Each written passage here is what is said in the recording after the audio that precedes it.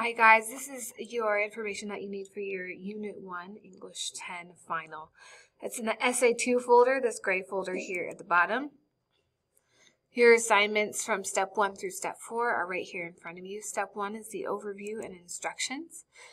This clarifies that you're writing an essay, preferably a 5-paragraph essay. It just lends itself that way. That answers the prompt here. So let's go through this. In this unit, you read about various characters whose lives are transformed by scary circumstances.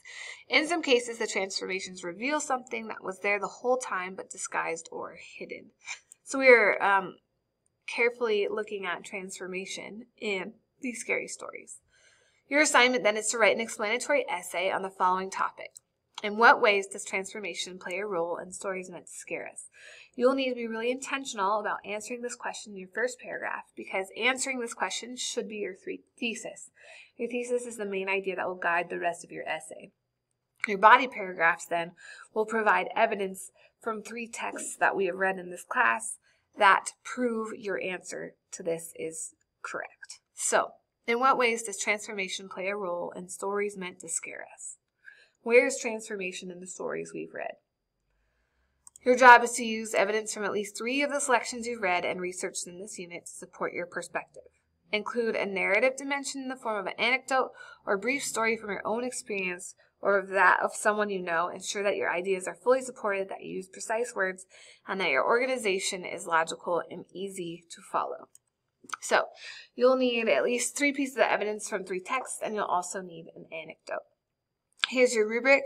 You will be able to read through this rubric and check off what you have accomplished to make sure that you have everything you need for your final draft.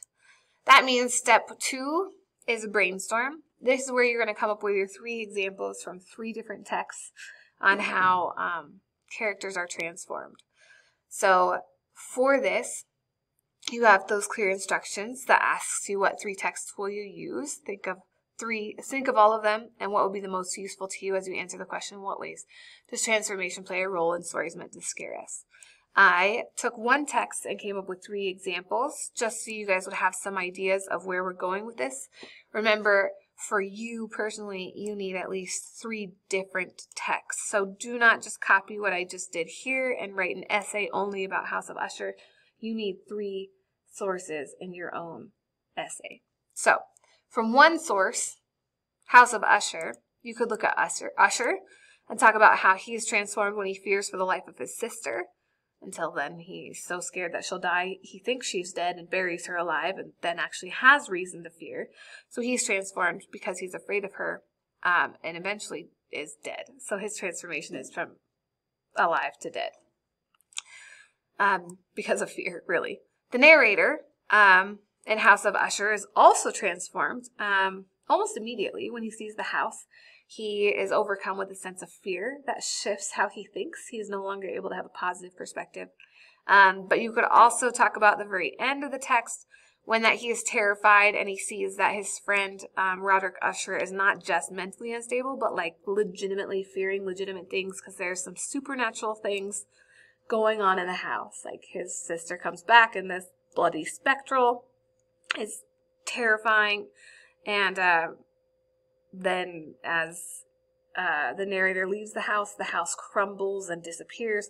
So all those things might have actually been not just a mental health issue that Usher was having, but real. And so narrator, from having this experience, is transformed. And lastly, Usher's sister, she is also transformed in House of Usher. She appears to be dead and is buried like she's dead, but she's not. She returns in a bloody, scary, ghost-like version of herself to be very violent and actually kill her brother. So that's a very big shift for her. So you're welcome to use House of Usher as one of the texts. You're welcome to use one of these characters as one of your examples. Your job in this brainstorm is to come up with 3 different texts and what transformation, what character and their transformation will you give an example for, goes in a comment. So the other text that we read is House Taken Over, Where is Here, and Why Do Some Brains Enjoy Fear. You're welcome to use any of those. You just need to come up with 3 characters who are transformed by fear. That's your step 2, brainstorm. Step 3 then, plan, is what will your introduction, this is your 5-step plan for how you're going to set up your 5 essays.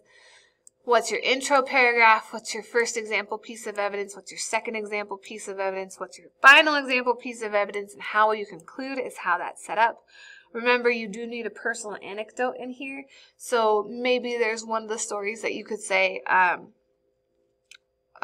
perhaps in House Taken Over, the brother and sister turn from wealthy homeowners to homeless because they're afraid and they leave their house.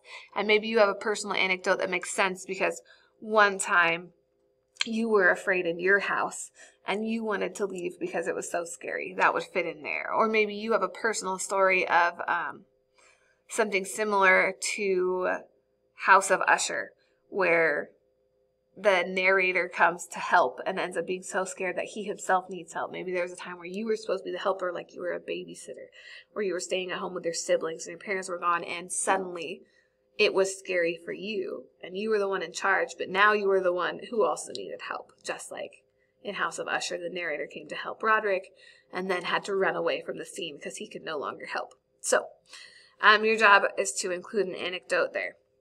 Once you are done with your plan, then you move forward and write your final draft using your plan. Your plan works like an outline. You take each one of these 5 answers and you turn it into a paragraph. Make sure to have actual evidence from the text, and then you'll submit that here. So that's how your Essay 2 works. If you have any questions, shoot me an email, ask me any questions you need to. Good luck.